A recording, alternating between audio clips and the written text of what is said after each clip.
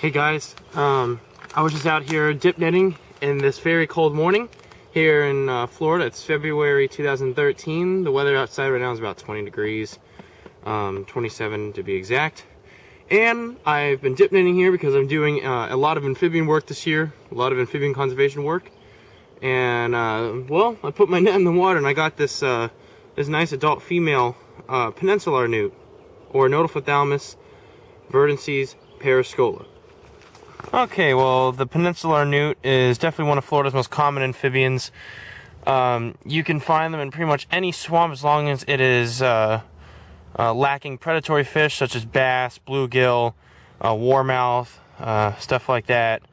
And dense vegetation is really all you need. They eat a lot of prey items. They eat a lot of stuff like crayfish, frog eggs.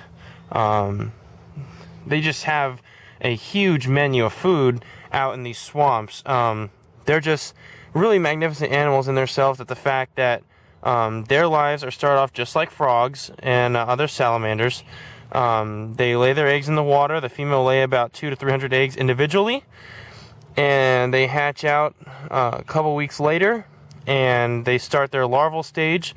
They grow their front legs first, which is one of the major differences between frog larva and salamander newt larva.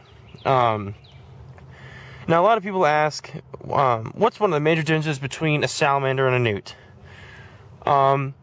Really, it's one is identifying the actual species in itself. If you know you don't have a lot of salamander species in your area, it's probably a lot easier to start canceling a lot of those out. Here in this part of Florida where I'm at, I really only have the eastern tiger salamander and the dwarf salamander. That's it. So, if you have a hard time identifying the newts, because there is another newt here in Florida. There's actually two other species I recall: the central newt and the striped newt, which is the striped newt is a threatened species in Florida. But Peninsula newts definitely live and inhabit pretty much all of central Florida. And you can really just identify them because newts tend to have drier, wartier skin than salamanders, than your typical salamander, because these do go on land here and there, but they spend most of their life in the water. So as you can see, it's not the best walking on land animal, but yeah, this is a great animal. It's definitely a great blessing to find this. But we're going to go ahead and put her back in the water and see what else we can find today.